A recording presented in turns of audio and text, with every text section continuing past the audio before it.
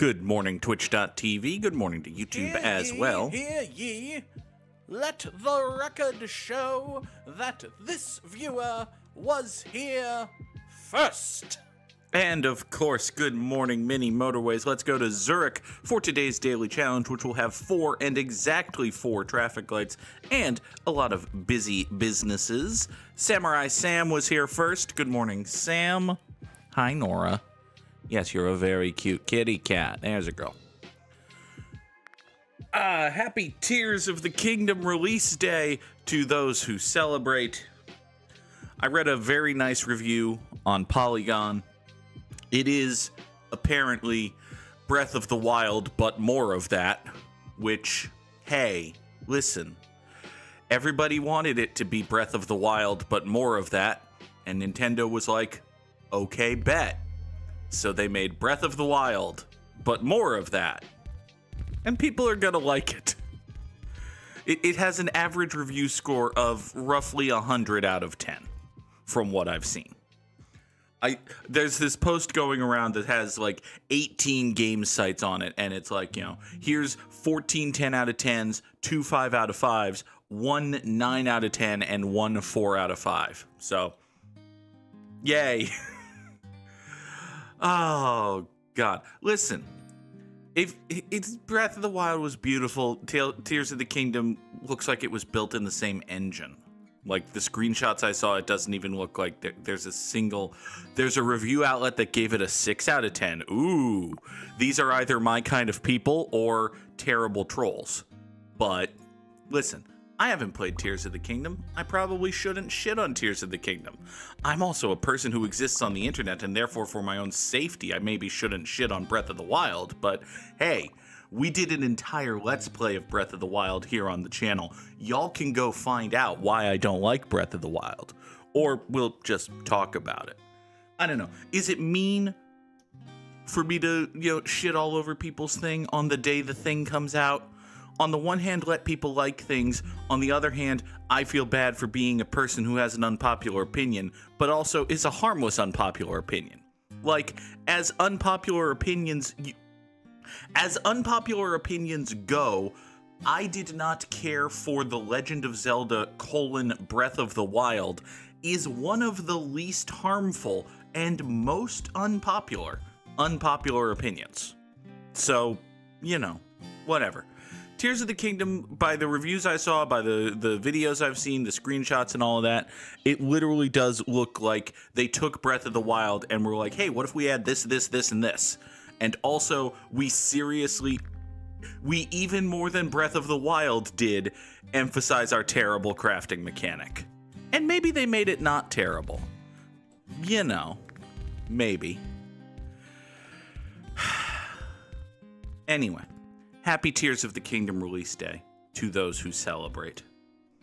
Also, I want to note it for the record. I read like 3 different reviews, and they're all talking about how one of the big things in Tears of the Kingdom is verticality and moving from, like, there's a sky area and an underground area and an overworld area. So there's these 3 levels, these 3 distinct play spaces in the game, right?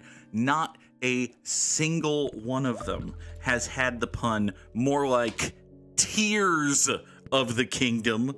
Am I right? So, it's me. Hi, I'm the funny guy. Or everyone thought it and decided it was silly and didn't make the joke. But that's nonsense. If you think of the silly obvious joke, someone is obligated to make the silly obvious joke. And by God, if no one else will, I will. Ow. But enough about The Legend of Zelda: Tears of the Kingdom. Let's talk about another video game that we have played, that being Mass Effect Andromeda, which we played last night on stream. It is fine and enjoyable, mostly from a let's make fun of this game. And again, the combat, the mechanical gameplay of Mass Effect Andromeda, pretty good. Kind of repetitive, but that's also on my playstyle. They haven't really... the combat is repetitive in a way... I will not... there was a point, I believe there was a point where I argued somewhat believably that Mass Effect Andromeda was a better video game than The Legend of Zelda: Breath of the Wild. I'm going to recant that particular stance. The Legend of Zelda: Breath of the Wild is a better... Yeah, The Legend of Zelda: Breath of the Wild is a better video game than Mass Effect Andromeda. I don't like it as much, but it's a better video game. You know the difference there? You can appreciate the difference here. It's like saying that, Citizen Kane is a better movie than The Brave Little Toaster. Citizen Kane is probably a better movie than The Brave Little Toaster. I saw Citizen Kane once in a film appreciation class and literally fell asleep, actually. And I fucking love The Brave Little Toaster. Citizen Kane is a better movie than The Brave Little Toaster, but I like The Brave Little Toaster more. Similarly, although I don't like Mass Effect Andromeda as much as I like The Brave Little Toaster, but anyway, The Legend of Zelda: why did I not take that tunnel? Oh my god, bad decision, Goog. Oh, that's a bad and dumb thing I just did. Oh well. Let's take this bridge back here and get these 3 reds to support this business. Yes, hi, Nora. Yes, you're very meowy this morning, as you are most mornings because you're a cat. Very meowy cat at that. How about that? All right, so these 4, 5 yellows are gonna... actually, yeah, we can incorporate this. This is fine. Here. You need to do this. This is what we'll do. We're going to have to kill this tunnel for just a second. Draw this back right here. So we played Mass Effect Andromeda on stream last night. Had a good time. Thank you to everyone who came out for that. We actually advanced the main plot for once, which is a thing you can do if you're playing Mass Effect Andromeda. You try hard enough for long enough, you can eventually advance the main plot, and this is a fine, silly little main plot. I was wrong about one of the main plot twists in Mass Effect Andromeda. We're gonna discuss a spoiler for this 5, 6, I think 6-year-old video game at this point. When did Mass Effect Andromeda release? I want to say 2017. Mass Effect Andromeda release date was March 21st, 2017. Okay, we're gonna discuss spoilers for this not very good 6-year-old video game. Be warned. So, for the entirety of Mass Effect Andromeda, I have been under the assumption that the main twist would be... Sam never understood the whole spoilers are fine if the game is old argument. I mean, if the game is old enough, it's like, if you cared enough about it, you would have played it by now, which I sort of understand. Like, I sort of get that. I understand where that mindset comes from. Let's rejigger, by the way, these blues, and there is so much stuff to care about. Like, you shouldn't just straight up drop, for the most part, right? Like, okay, here's an example. There's a very famous, I don't know. I was going to give the very famous spoiler in Final Fantasy VII as an example of a spoiler that it's okay to just casually drop. I don't know. There's a very famous spoiler in Star Wars.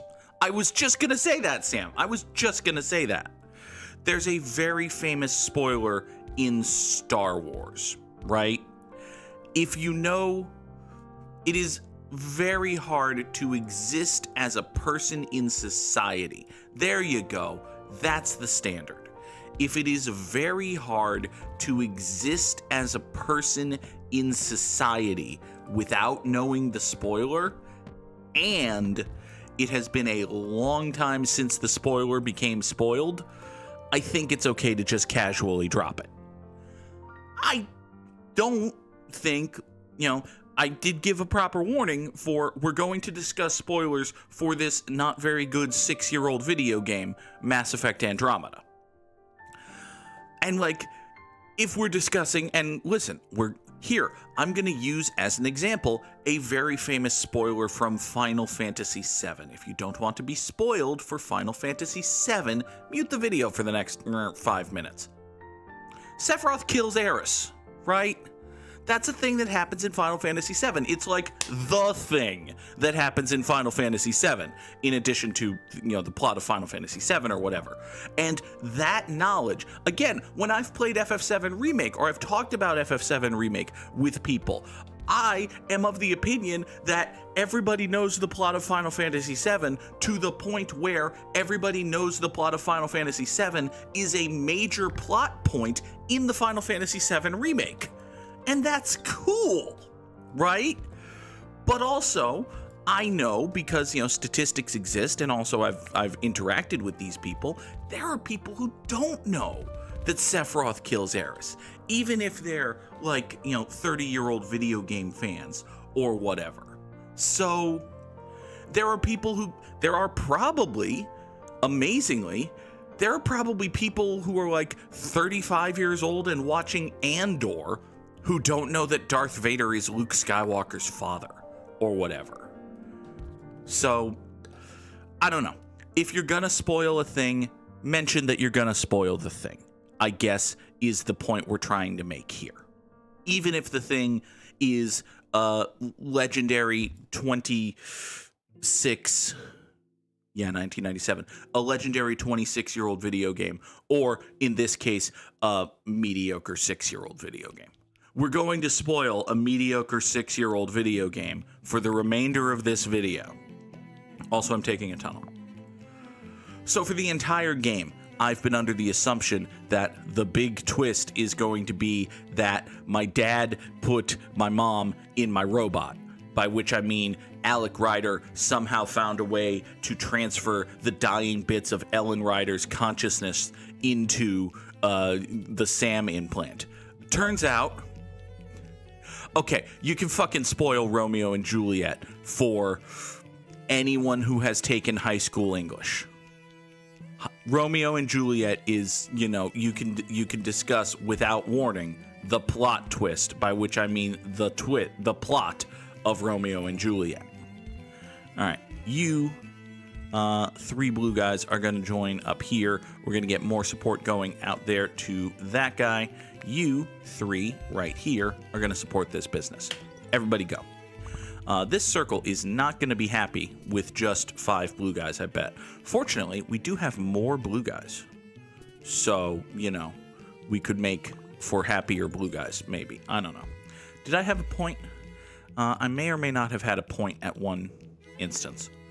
You need to go that away. We're going to chop these 3 yellows together. Unfortunately, I don't really have a great collection of yellows going. I've got you, but yeah, this isn't, Could do a motorway for these 3. I could do a bridge and some road for these. No, I'd have to fuck them up with the blue guys, and that's a whole thing. It's a whole thing. Yeah, I think we're just gonna make this simple and draw motorway number 2 right here. It's definitely going to leave this business in good shape. It's also probably going to piss off this guy. So, details. Meanwhile, we've got a whole bunch more yellows and so. Okay, you know what? Hold on. Hold everything. We can make this better, I bet. Let's run you up here, which creates an avenue for you to go this way. That thereby allowing you 3 to preponderate yourselves this way. Haha! Look at that little dinky motorway too. Stupendous. Let's kill this connection so that instead we can have this one back, and now we've got 6. You preponderate. It's totally a word, sort of. Don't examine my grammar usage, Sam. You're not going to like what you see. Okay. Next, let's take another tunnel, because I have 2 bridges.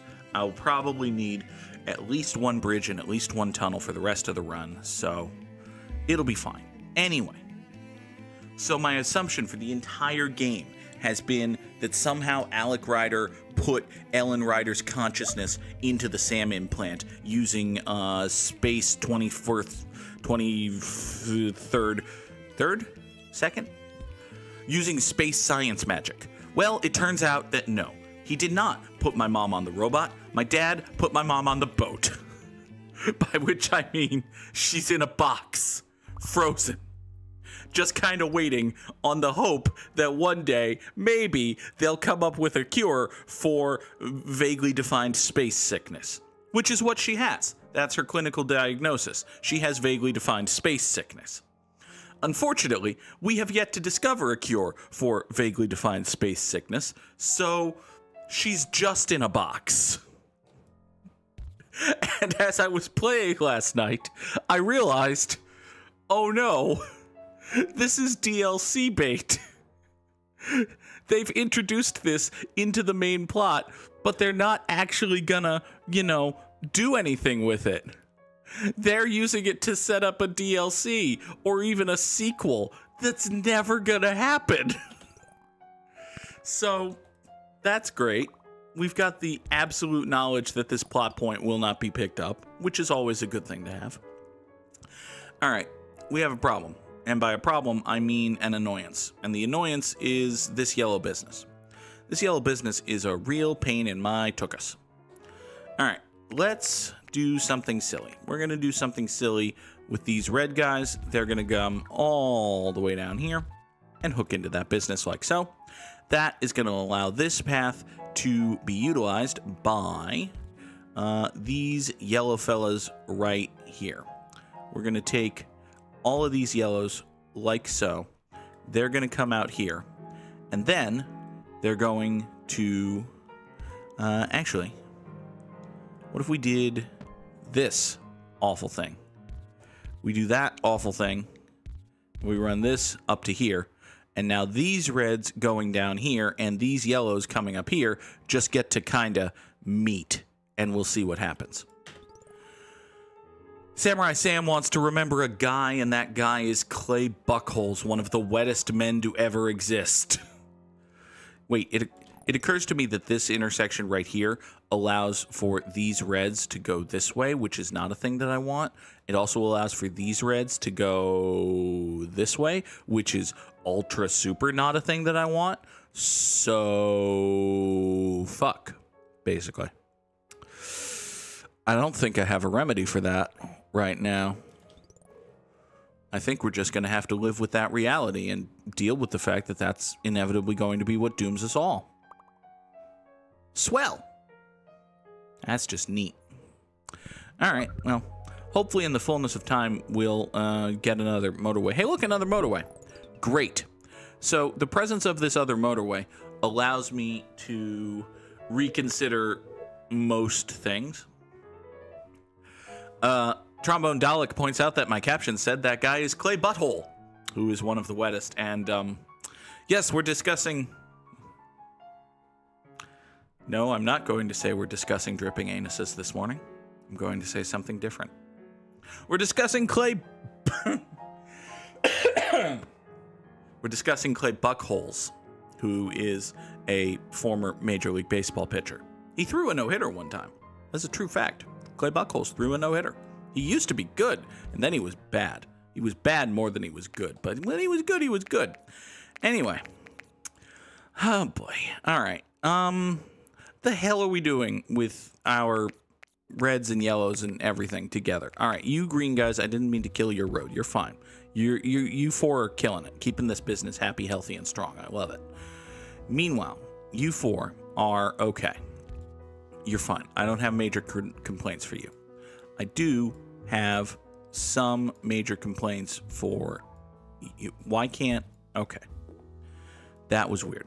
Can I draw motorway number 3 straight down to here? Yes and no. I can draw motorway 3 up and over to here, which appears to be fine. That sends yellow guys over here, right? So we do this. We get yellow guys going down here. Now, unfortunately, we still need, say, red guys over here. Fortunately, luckily even, we have the means by which to accomplish that, by which I mean we can just take these 7 red guys, right, and we'll irk them down here. Now, once we irk them down here, that's going to leave this business completely and totally fucked. Well, good news, buddy. We also have these red guys here. And these red guys here are presently doing fucking nothing. So what if we had them do, I don't know, fucking something? And that fucking something can be this. So now these 3 red guys are responsible for this business. These 7 red guys will, in a moment, be responsible for this business, which totally won't die in the interregnum. These 4 red guys will be responsible for this business, as they have been. Can I get this bridge back, please? We're kind of, dying here. Thank you. All right, so now we've got 1, 2, 3, 4, 5, 6, 7 houses coming down this way. Everything's coming up Goog House. We're cool. Save this circle, please. So Claybuck Holes is one of many former Boston Red Sox prospects who made me go, yay, prospects, they're the best thing ever, and then turned out to only be okay. And for a while I was like, prospects. I fucking hate prospects. And listen, it might be a bit extreme to say that I fucking hate prospects, but at a certain level, I kind of fucking hate prospects. Still, always and forever. Like, the promise that this man will one day be a great Major League Baseball player does not work on 2023 Goog the same way it worked on, like, 2005 Goog. Also, Clay Buchholz could never stay healthy. He was, in fact, made out of tissue paper. Wet, soppy, long-haired, laptop-stealing tissue paper. Let's take a roundabout, even though I'm going to use a tunnel right now. I'm going to use a tunnel right now because we have roughly a quadrillion yellow guys who can be of some assistance coming down this way. Hey, look, you're going to come down this way. You, and you. You know what? We're going to... No. I don't remember the details because it's been a very long time, but the TLDR is when Clay Buchholz was in college, he got in trouble for stealing laptops. Because that's a thing you do, I guess.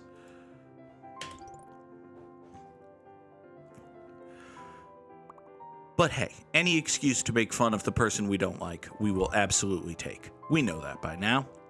All right. You two yellow guys, could you two by yourselves support this business? Probably not. I'm going to go with not.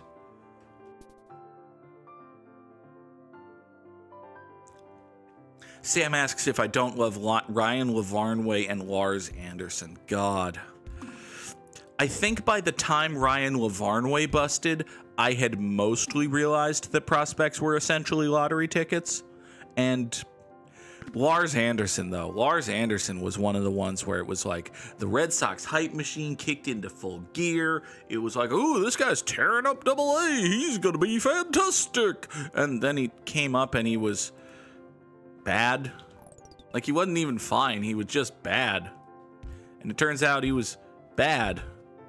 So, you know, you remember that whole Lars Anderson's gonna be great thing? Yeah, turns out we were lying to goose his trade value and then we couldn't trade him or whatever.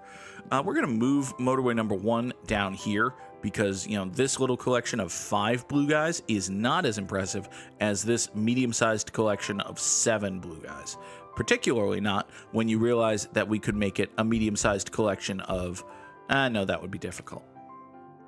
Lars Anderson ever played 30 games in the major leagues. I believe that. He was not good. And listen, there are some guys who are highly touted prospects who come up and struggle, but you can tell that they're actually good and they're just taking time. Like, say, Francisco Alvarez. Francisco Alvarez is a highly touted prospect who struggled mightily when he came up, but people can tell that he's good, and he's going to adjust, and he's probably going to be good. He might even still be great, but he's probably going to be good. And then there are guys who you can tell, oh, that guy's not good. Oh, that guy's not good. You know, your Lars Andersons of the world. Your Bobby Dahlbecks of the world.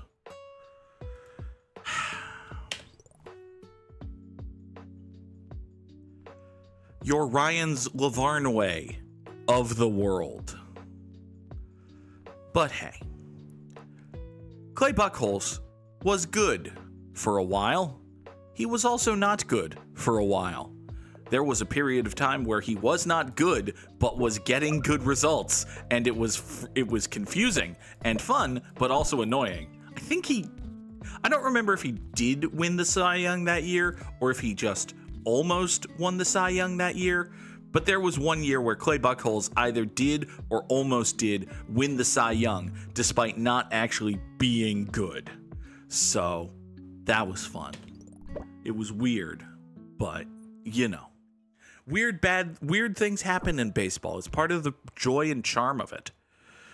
All right, this red circle is very angry. This red circle over here, also very angry. Both of these things make sense.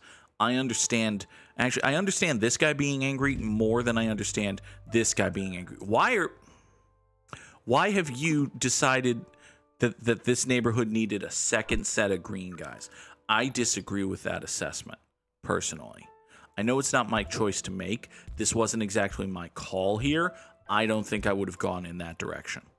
However, the good news is it does allow us to draw the longest, stupidest road in the history of Good Morning Mini Motorways. I'm so fucking excited for the longest, stupidest road in the history of Good Morning Mini Motorways. Y'all, check this out. We're going to draw the longest and stupidest road in the history of Good Morning Mini Motorways. Gape in awe at the length and stupidity of this road. Look at this road. Look at this.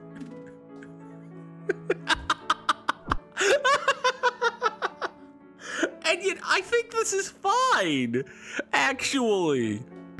I think this might actually be okay. It's not, but it could be. It might be. You cannot be certain that it is not. Look, the business is fine. We got cars in driveways down here. Kinda. Oh, God. All right, let's take another tunnel because I'm out of tunnel. Look, we've got cars parking in driveways. We're supporting this business, sort of. With, good Lord, the length and stupidity of this road. It is an exceedingly long and magnificently stupid road. But hey, it's not dying yet. The yellow guys are dying. Why are the yellow guys dying?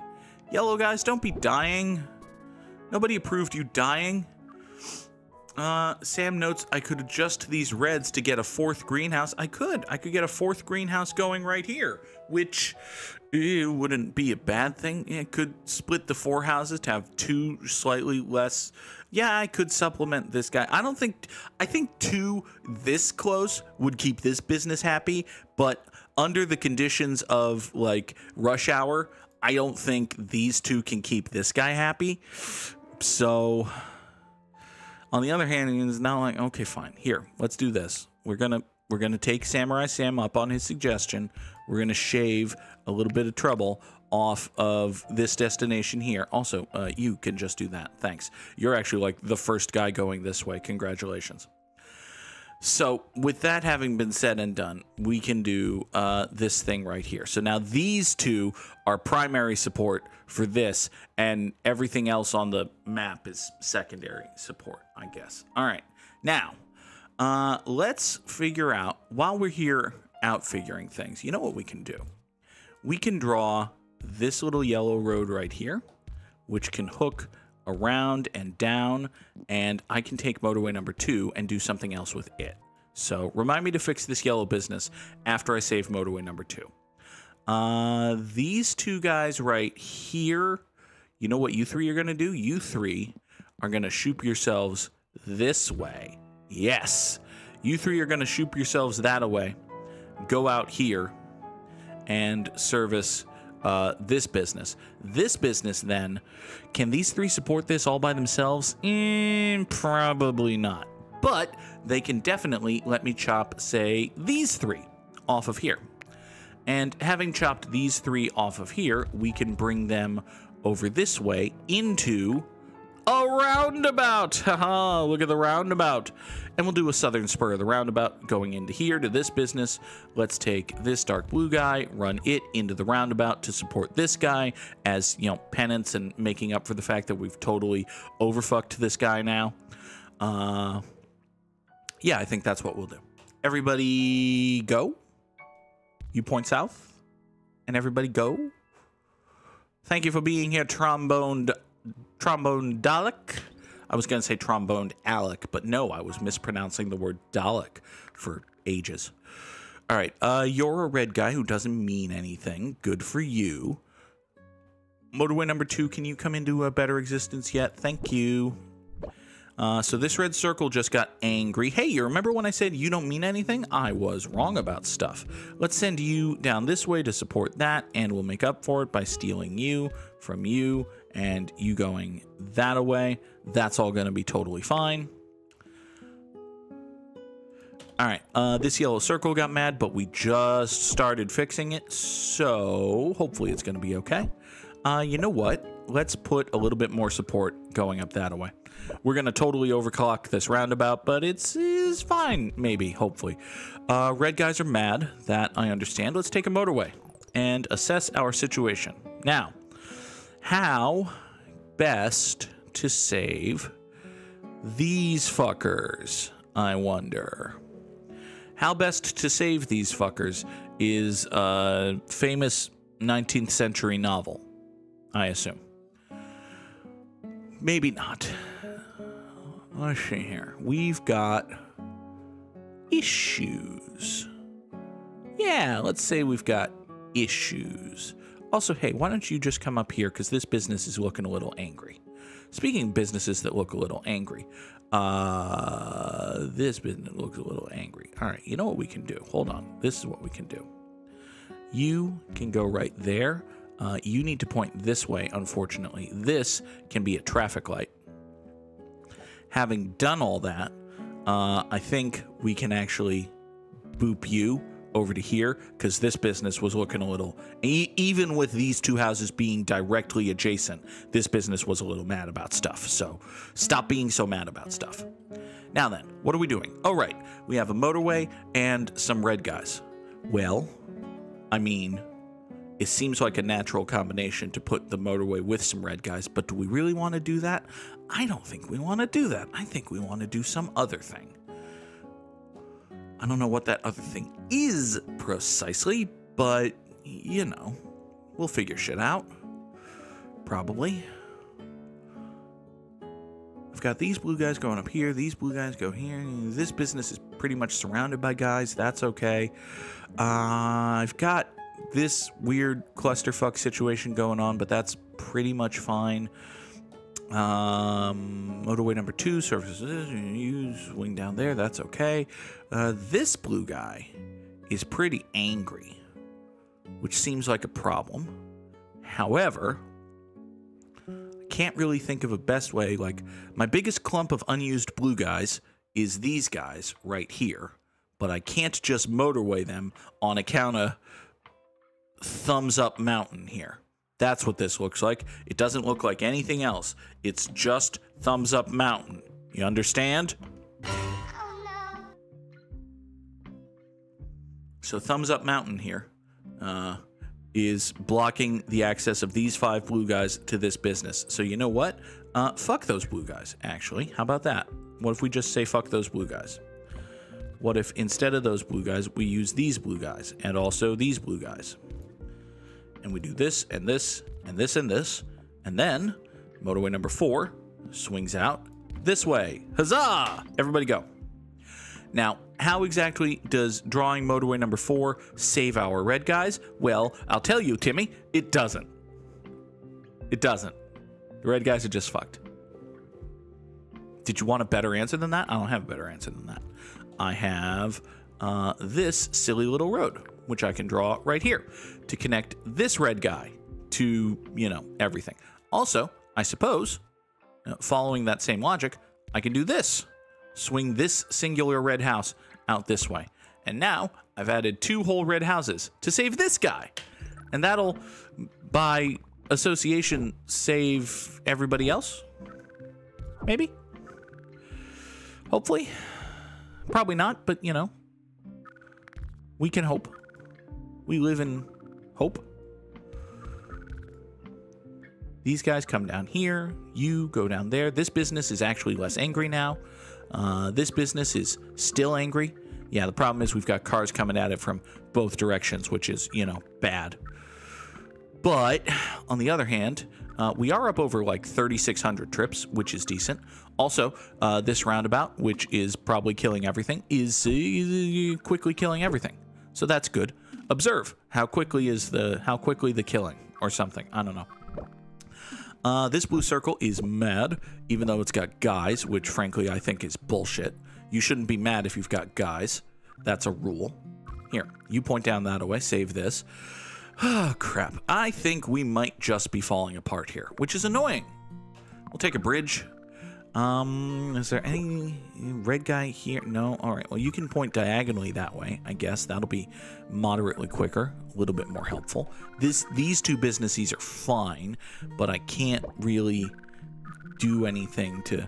Okay, no. I think this is just... We've done all we can do at this point, or at least all that I feel like doing. We're going to play this out and hope it sustains itself or something. Is there anything more deeply productive that I can... Well, I mean, I can run these 2 blue guys up here, over to here, get 2 more dark blues coming in to save this business. That's one of 19 things that I can possibly do. We can point you down south, but this guy's already dead. So, hey... I mean, 4,365 commuters. That sounds like a good score. Lasted 102 days. I'm feeling pretty confident. Top 1%. Holy hell.